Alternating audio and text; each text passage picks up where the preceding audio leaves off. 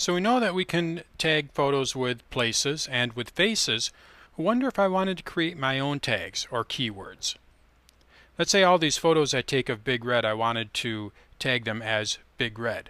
And when I go to the beach a few weeks from now, I take some more photos, I tag those as Big Red, and I can put those all into a smart album.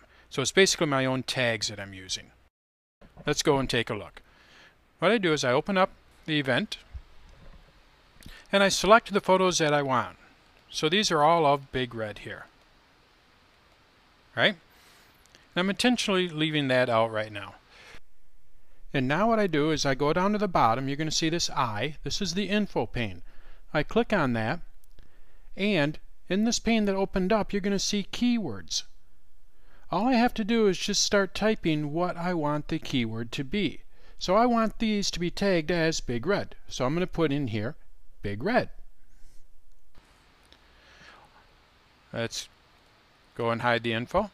So now all those photos are tagged with Big Red. And what I could do now is create a smart album showing all those. So if I go to New, Smart Album, and I say Big Red,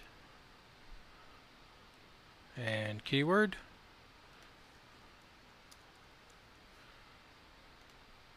now it's going to show those 5 photos that I tagged. So now if I go back and add some more photos and tag it as Big Red, it'll add it to that smart album, right? Let's go back to events here. Open that up. Another way of tagging photos is going up to the window here and go manage my keywords.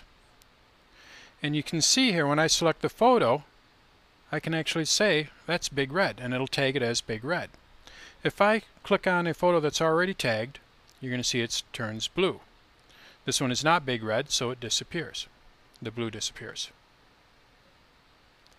I can go and edit my keywords, and this is where it gets really cool. If I wanted to, what I could do is say R in there. Now when I find a photo that has that lighthouse in there, all I have to do is hit the R key and it'll tag it as Big Red. As an example. Now this photo doesn't actually have it, but I'm going to hit the R key and you're going to see it adds Big Red to it. I'm going to hit the R key again and it's going to take it away. Now it doesn't have Big Red in it. So you can actually do it by the keyboard if you wanted to as well.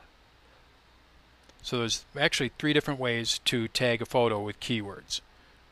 What's cool about the keywords then is you can go and create smart albums and create groupings of these photos that you tagged with these keywords. And that is keywords in iPhoto.